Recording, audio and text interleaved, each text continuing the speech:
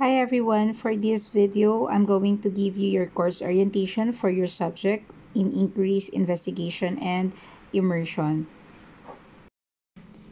Inquiries, Investigation, and Immersion course is built upon the competencies that you have gained in your two practical research courses in your last semester, which is your Practical Research 1 and your Practical Research 2. This course aims to further strengthen your critical thinking and problem-solving skills through the conduct of researches, whether it is qualitative, quantitative, or mixed methods, relative to your interests, experiences in immersion, and of course your academic track and strand. For the course syllabus, of course, we have our course description. I have already mentioned to you the aim of this subject to develop your critical thinking and problem-solving skills through the conduct of qualitative and quantitative researches relative to your interests, academic track, and strand. We also have desired learning outcomes that at the end of the completion of this course, I am expecting you that you were able to, number one, you were able to conduct and defend a group research, whether it is on qualitative, quantitative, or mixed methods, by undertaking a rigorous process that involves A. You can decide a suitable research topic in different areas of interest, and in the process formulate clearly the statement of research problem. Letter B, you were able to select, cite, and synthesize related literature and use sources according to ethical standards. Letter C, describe adequately various research designs with emphasis on mixed methods design, sampling techniques, process of validating a research instrument, intervention if applicable, data collection, and data analysis.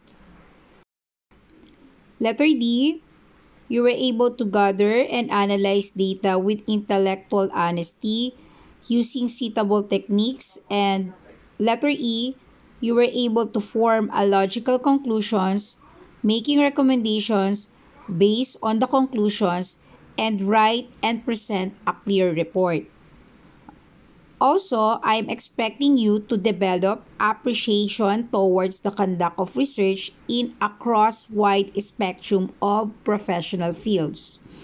And lastly, I am expecting you to gain an in-depth understanding of the need for intellectual honesty, academic rigor, and collaboration through the exercise of research.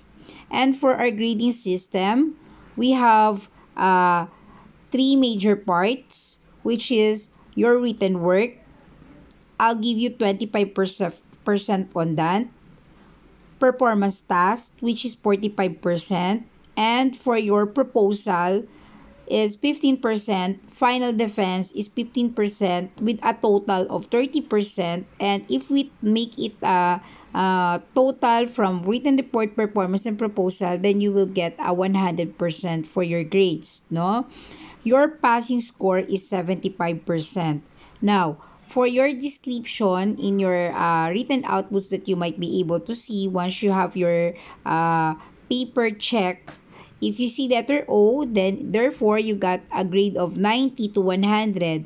VS, 85 to 89%. S is 80 to 84. FS is 75 to 79%. And of course, if you did not meet the expectations that I'm expecting to, then you will get a grade of 74 and below. Final output. Students enrolled in this course are expected to work in collaboration with other students in class in conducting your research in a chosen area of interest. The research paper as your final output is to be submitted following two formats. A, in a 4-chapter pool paper aligned to the prescribed format of our school. And letter B, which is in IMRAD report. I'll teach you how to make an IMRAD report later in our discussion. So the specific parts of these formats are outlined as follows. In writing your research report, once you are done, you are expected to have abstract, introduction, methodology, results and discussion, conclusions, acknowledgements, and of course, your references. And for your full paper, your chapter 1, which is the problem and a review of literature, it should have a background of the study, review of literature, research framework, statement of the problem, significance of the study, and lastly, you must have your scope and limitations of the study. Then for your chapter 2, which is your methodology, you should have your research design, your participants, research instruments, your data gathering procedure, and of course, your treatment of data. How did you treat your data? And you also have your chapter 3. For your chapter 3, it must compose of the results and your discussion of your results. And lastly, for your chapter 4, you should have your summary of findings, your conclusions, and recommendations. And of course, do not forget to put all your references, and these parts may vary depending on your research design. So how are you be graded?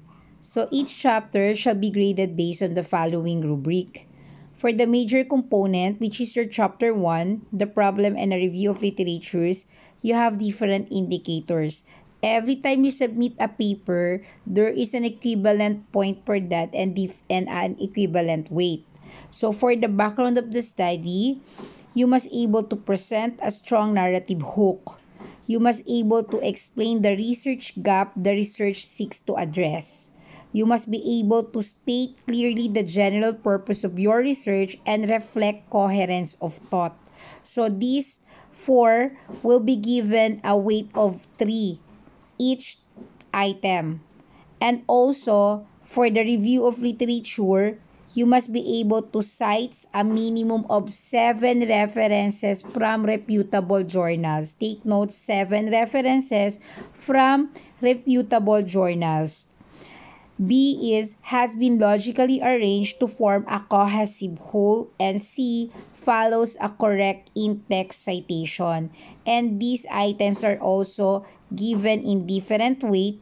For citing a minimum of 7 references, I'll be giving you 5 points. And for letter V and letter C, I am also giving you 3 points each. Then for number 3, which is your research framework, I'll be giving you 3 points each for these 2 indicators. That letter A, which is you were able to present a strong relevant theory that supports the concept of your research.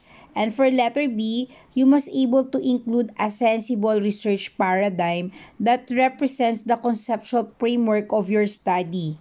And of course, for number 4, which is the statement of the problem, indicators are for letter A, you must able to provide specific clear research questions that explicitly indicates the variables of interest. I'm giving you 3 points. And for letter B, you must able to include sufficient research questions congruent to the rest of the paper, which is also 3 points.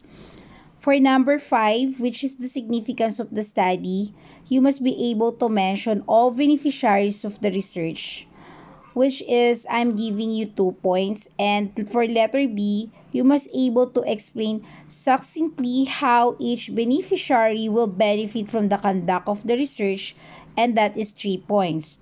Number 6 is you must able to submit your paper on or before the deadline. That is 5 points. I'm giving you a big weight for that because time-bounded is very important to me. And for number 7, I'm also giving you another 5 points, which is your paper must follow the prescribed format. No more than 5 errors in formatting has been noted. And Of course, lastly is the paper should be free from grammatical and typographical errors. No more than 5 errors of this type has been noted, and for the subtotal of 55 points. For your learning plan and time on task, please proceed on next video. I will discuss it to you so that you are on time on your task. For the meantime, thank you, and I want you to know that, or to remind you that, if you forget something, please don't forget to go back and refresh yourself here in your course orientation. That's all, and thank you.